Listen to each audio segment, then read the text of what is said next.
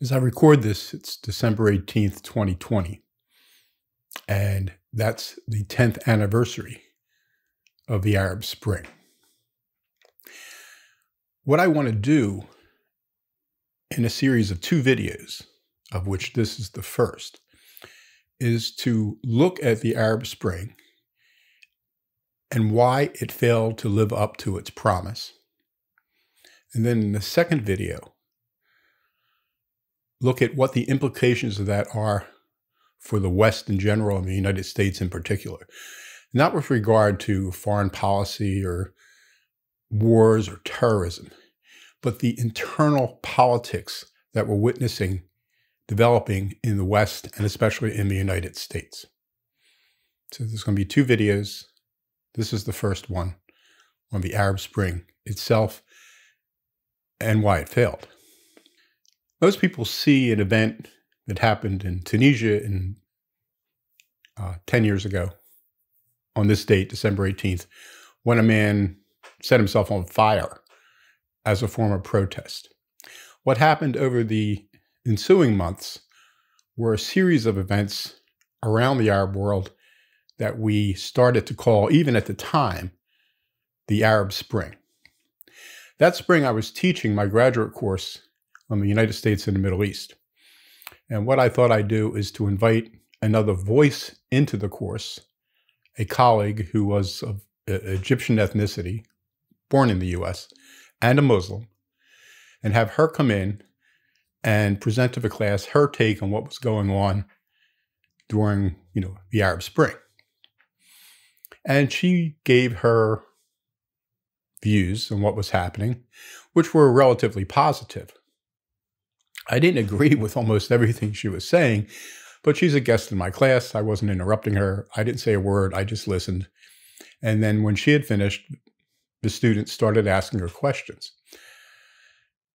At one point, one of the students asked what I thought, because I was sitting up there next to her where she was standing at the podium.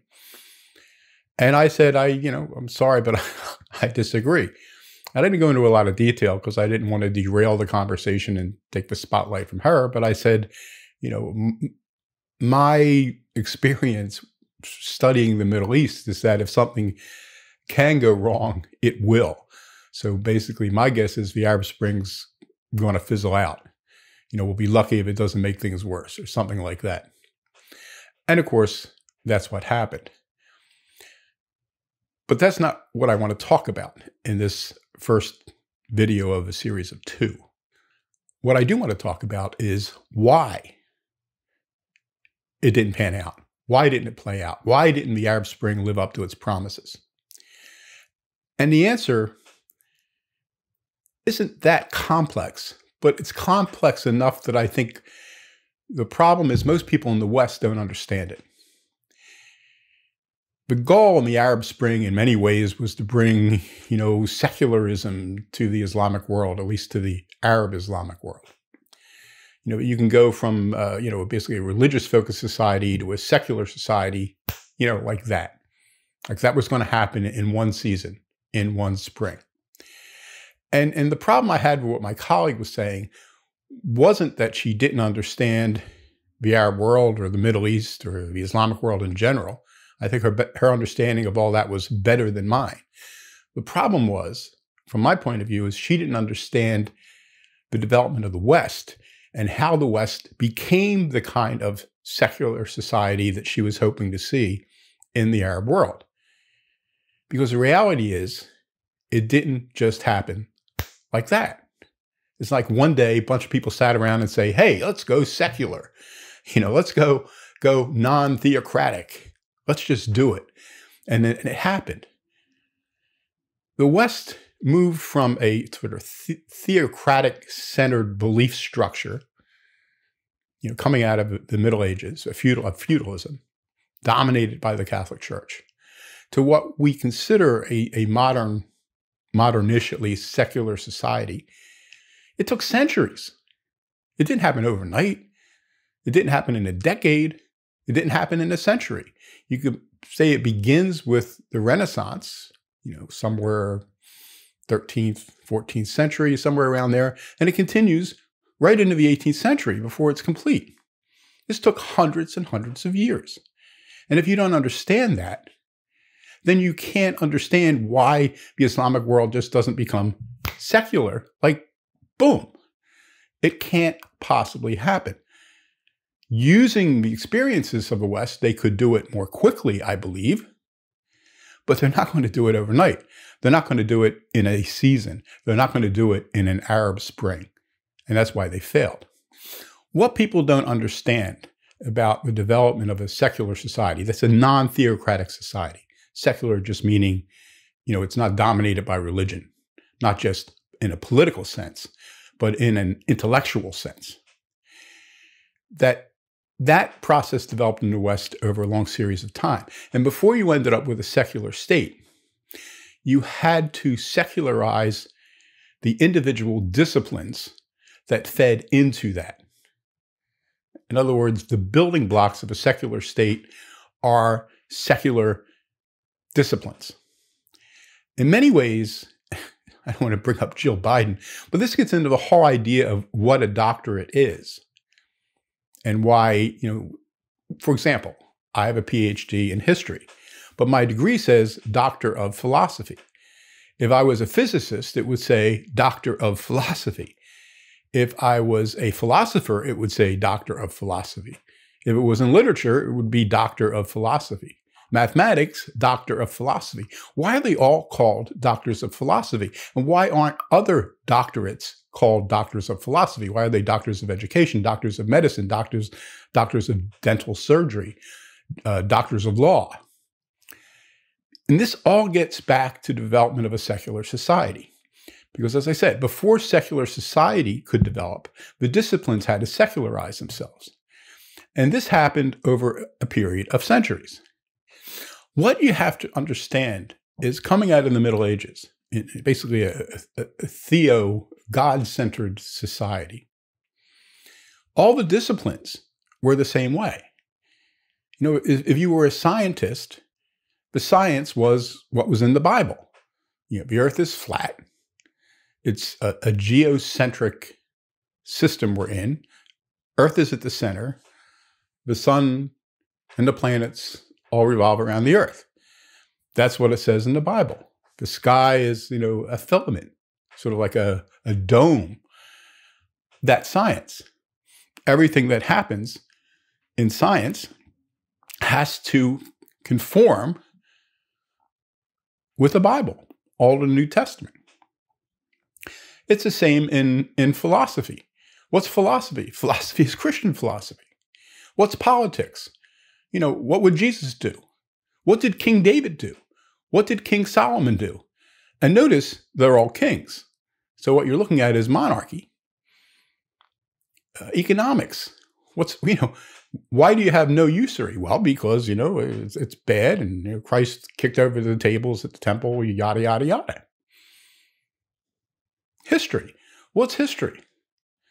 History is, the story of man leading up to the birth of Christ, the story of Christ, and then subsequent history is just we're waiting for the second coming and the ending of the world and the end of times.